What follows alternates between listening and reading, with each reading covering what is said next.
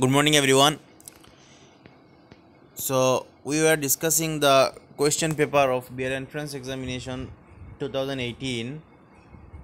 In our previous two videos, we have covered up to question number 20, and in today's video, we will start from question number 21.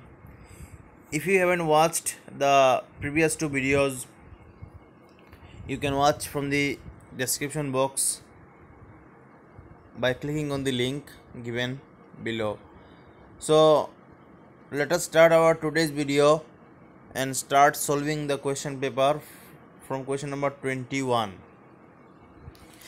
The question number 21 is, good schools are known by its. When we say that a school is very good, is it when high achievements of it should be pupils? Okay. Does high achievement of pupil indicate good school, or promotion and practice of ideas, then having highly qualified teachers, then infrastructural facilities? Look, all these are important to have a good school. But promotion and practice of ideas, what ideas they possess, what their thinkings are, this is the best indicator for a good school. Then group consciousness is what people generally feel and think. Look, the word is group consciousness. So is it general feeling and thinking of people, or awareness or consequences for society, then common concern for people, then reflections of supreme soul? Group consciousness is actually the common concern for people to concern for the people as a whole society.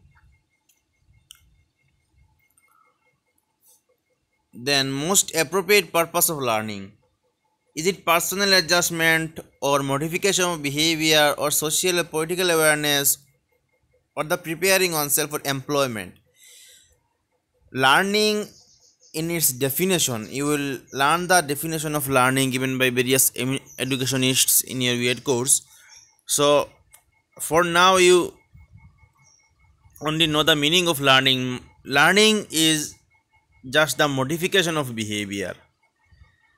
The definition of learning itself says that the learning is nothing but the modification of behavior. So correct option is modification of behavior. Then the quality of teaching is reflected at best.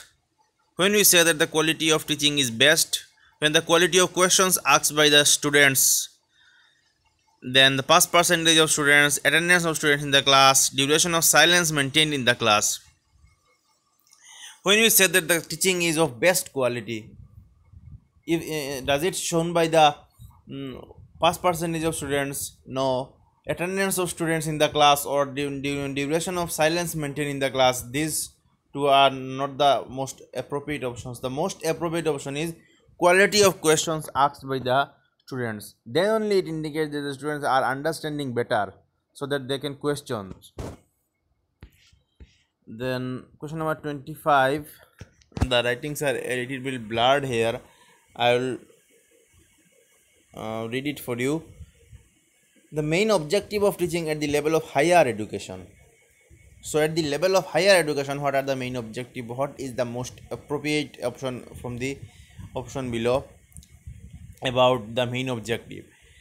Is it to develop the capacity to take decisions, or to prepare students to pass examination, or to give new information, or to motivate students to ask questions during lecture? Option B, C and D are very weak options, because only to pass exam or to get new information, higher education is not there. Higher education is in such a stage of a student's life when they take new decisions. So highest education should be such that they can take the decisions for themselves. So option A is the correct answer. Then the mental development of a student means ability to learn a language, the development of brain, the development of thinking faculties, and the development of clarity in learned mathematics. So, what does mental development means? Does it mean how well you can do mathematics, or what is the development of your brain? No, no. To learn a language or do a math is not the mental development, or even the development of brain only is not a mental development. Mental development means how well you can think. So the development of thinking abilities. Then during a conference, the mother of a third grader asks the teacher how she can help improve her child's reading ability. Of the following, the poorest recommendation that you can give. So during a parent teacher meeting or a conference of such type, the mother of a child who is reading at third grade or class 3 asks how can she develop or improve the reading ability of her child. So what is the most poorest recommendation? So most weak recommendation to develop reading ability. Encourage the child to make regular visits at public library. This is a good recommendation. This is not the poor. Given the child books at presents for birthdays and special occasions. This is also a very good recommendation. To reward the child with books. Take the child on trips or to interest places of community. This is also a nursery recommendation to improve reading ability. Last one, encourage the child watching television. This is the most poorest recommendation, because watching television in no way helps the child to improve his reading ability. This is the poorest. Then question number 28. When a normal student behaves in an erratic manner means in an erroneous manner, in a wrong manner in the class, you would do? Pull up the student and then and there.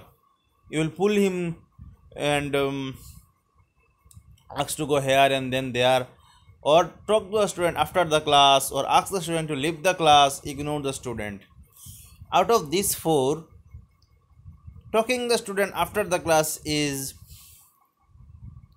the most appropriate, because the student is not a naughty student. He is a normal, but he is suddenly behaving in an erratic manner. So you should consult to him after the class.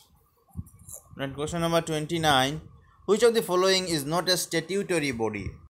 So option A is National Assessment and Accreditation Council, NAC. Then University Grants Commission, All India Council for Technical Education, AICTE, and National Council for Teacher Education, NCTE. UGC, AICTE, and NCTE, all these three are statutory bodies. Statutory means the organizations or bodies which have been constructed under any legislative act. NAC, which is National Assessment and Accreditation Council, is not a statutory body, because it is not formed under any legislative act.